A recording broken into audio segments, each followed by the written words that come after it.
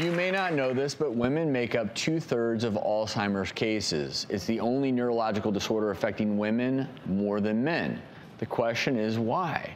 A growing body of scientific research is shedding light on how hormones might play a role. Joining us via Skype with more insight is the Associate Director of the Alzheimer's Prevention Clinic at Weill Cornell Medical Center, Dr. Lisa Mosconi. Doc. Welcome. Welcome.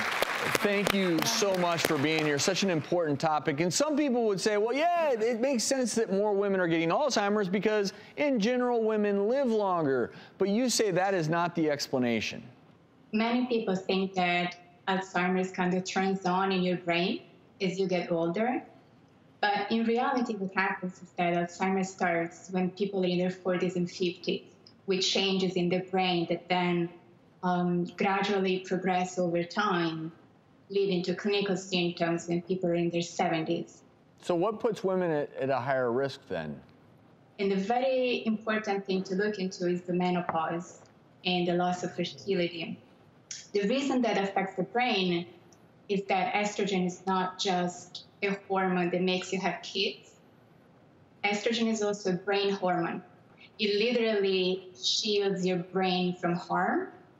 So as you lose the estrogens inside your brain, that really leaves your brain more vulnerable to aging and diseases like Alzheimer's. So Dr. Mosconi, I know your team actually did a study on Alzheimer's in women. Can you tell us about the results of that? Yes, we did a few studies, and my background is in brain imaging, so we do a lot of brain scans, and we looked at men and women who were 40 to 60 years of age. And what we found with the brain scans is that men are fine. If you're 40 to 60 years old, by and large, men are okay. What happens to women is that women who are really far away from menopause are fine. But those who are perimenopausal, almost menopausal, their brains show energy declines of up to 30%.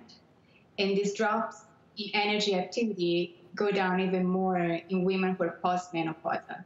So what are your thoughts about hormone replacement therapy as it might protect women's brains? Starting HRT after menopause is not helpful and actually can really increase risk of cardiovascular disease and dementia. But starting HRT before menopause or within a couple of years after menopause seems to be beneficial and protective against Alzheimer's and also against heart disease like stroke.